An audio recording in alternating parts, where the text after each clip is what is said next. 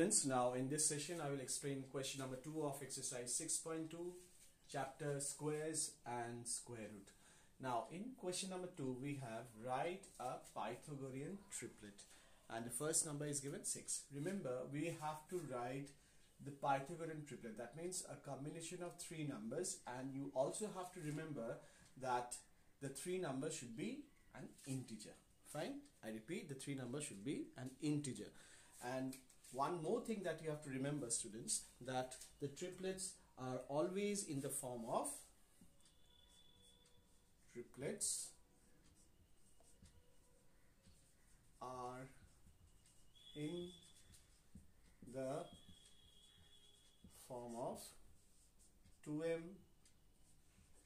m square minus 1 and m square plus 1. So this is a common statement for each question. Fine. So triplets are in the form of 2m. This is the first number, then the second number and third number. Now the important thing is that we have to know the value of m. Until and unless we do not know the value of m, we won't be able to find all the other numbers also. Fine. So see how to find it out. Now when any number is given, you need to compare this number with this number. Fine. Why not with this number? If we compare with this number, we will not get an integer. How? Let's see. Suppose if we compare 6 with m square minus 1, that is equals to 6. Fine. So if we have to transpose this 1 towards this side, so what will happen? M square equals to 6 plus 1. So we'll get m square equal to 7. So we can see that if we take square towards that side, so it will become a square root sign. Fine. So m equals to root over 7. So this is not an integer. So we need one integer value. The same thing will happen with this also. When we'll compare this m square plus 1 equals to 6, again we'll not get an integer. But when we'll compare the value with 2m, students, okay? But when we'll compare the value, that is 6 with 2m, what we'll get? See, m equals to 6 upon 2. So we'll reduce it.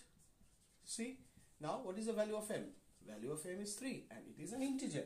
Now now when we know the value of m equals to 3, now we can easily find the value of other two numbers also, that is m square minus 1 would be what? Now what is the value of m? 3. So we'll write 3 square minus 1. So that would be 3 square is 9. 9 minus 1 is 8. So this is your another number. Let's go to the third number. M square plus 1. So that would be what?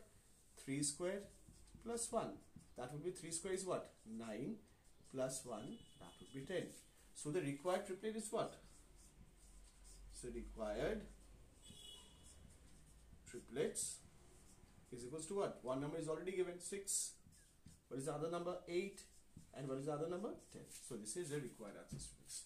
Okay. So what we have observed that whenever any number is given, you always need to compare this number with 2m to get the value of m.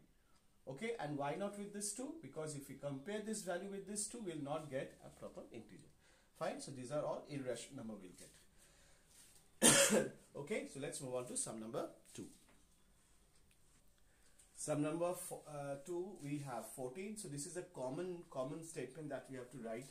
Okay, the triplets are in the form of 2m, m square minus 1 and m square plus 1. So what we have to do? Yes, we have to compare 14 with this.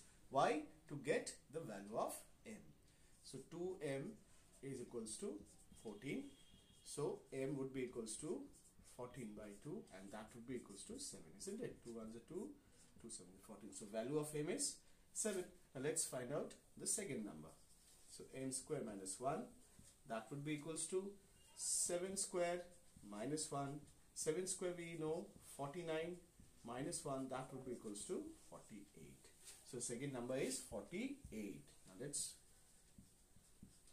find out the third number, that is 7 square plus 1, that would be equals to 49 plus 1, that is equals to 50. Now therefore the required triplets would be equals to what? One number was already given, that is 14 and 48 and 50. Okay, 50. Fine. So these are the three numbers which are triplets. Okay. So let's move on to sum number 3.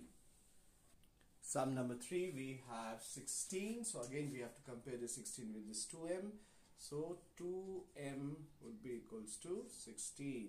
So m would be equals to 16 upon 2. So that would be equals to 8. As 2 ones are 2, 2 8s are 16. So value of m is 8. Now let's find out the second number. M square minus 1. M is what? 8. So we'll write 8 square minus 1. That would be equals to 64 minus 1, 63. So 63 is the second number. So what would be the third number? M square plus 1. That is 8 square plus 1. That would be 64 plus 1.